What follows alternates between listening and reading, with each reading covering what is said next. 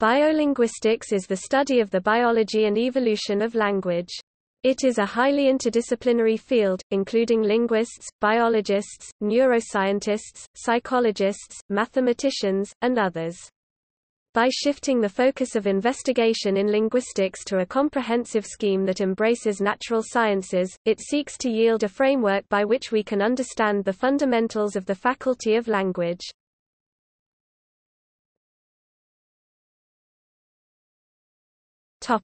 Origins. The biolinguistic perspective began to take shape in the mid-20th century, among the linguists influenced by the developments in biology and mathematics. Eric Lenneberg's Biological Foundations of Language remains a basic document of the field.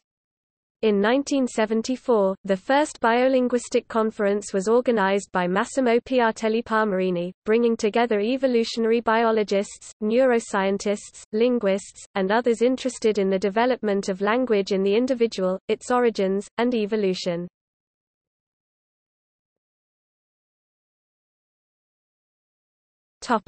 Developments.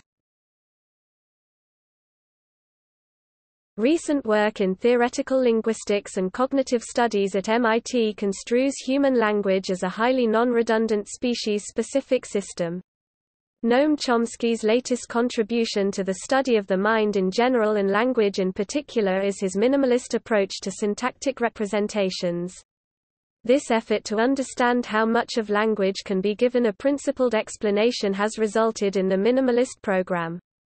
In syntax, lexical items are merged externally, building argument representations. Next, the internal merge induces movement and creates constituent structures where each is part of a larger unit.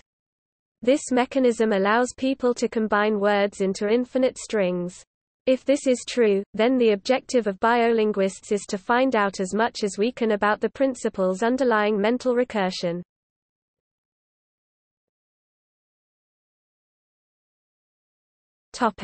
Hypothesis.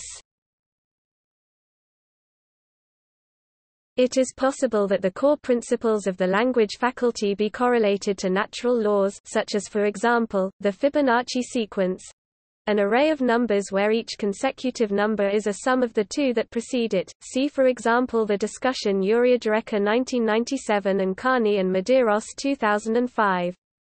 According to the hypothesis being developed, the essential properties of language arise from nature itself. The efficient growth requirement appears everywhere, from the pattern of petals in flowers, leaf arrangements in trees and the spirals of a seashell to the structure of DNA and proportions of human head and body. If this law applies to existing systems of cognition, both in humans and non-humans, then what allows our mind to create language? Could it be that a single cycle exists, a unique component of which gives rise to our ability to construct sentences, refer to ourselves and other persons, group objects and establish relations between them, and eventually understand each other? The answer to this question will be a landmark breakthrough, not only within linguistics but in our understanding of cognition in general.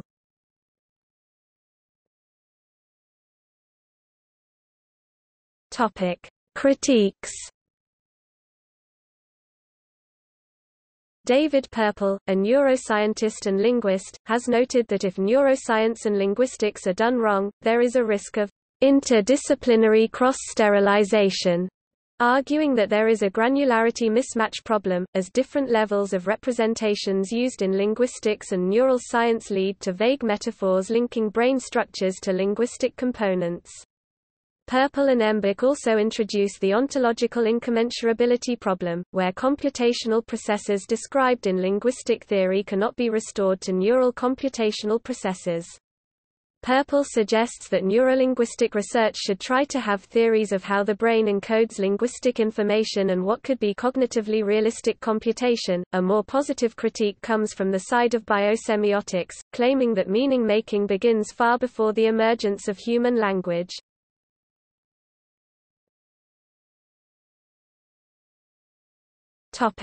People in biolinguistics. Michael Arbib, University of Southern California. Derek Bickerton, University of Hawaii. Andrew Carney, University of Arizona. Anna Maria Di Sciullo, University of Quebec at Montreal. Ray C. Doherty, New York University NYU. W. Tecumseh Fitch, University of Vienna. Mark D. Hauser. Philip Lieberman, Brown University. Alec Marantz, NYU, MIT. David Purple, NYU. Charles Rees, Concordia University.